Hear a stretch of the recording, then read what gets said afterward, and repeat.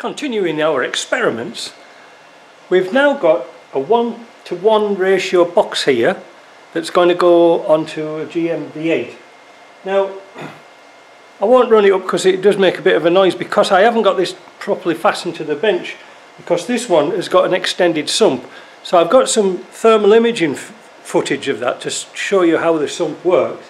But just out of interest, this being a 1:1, this has got a blue gear in it, and it does 79 kilometers an hour flat out. So if my machine there's around about 1970, 2000, the output shaft does 1755. It's kind of a lot, isn't it? Now, like I say, interestingly enough, that's got a blue gear in at 79 kilometers an hour.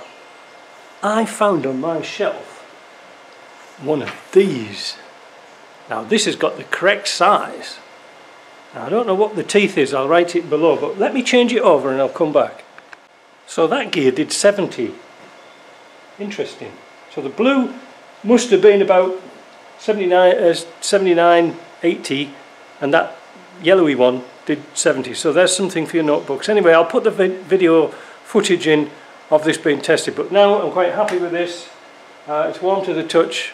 I've got some pictures of the ambient temperature on the bench so you can compare the two, but it is hot and humid today.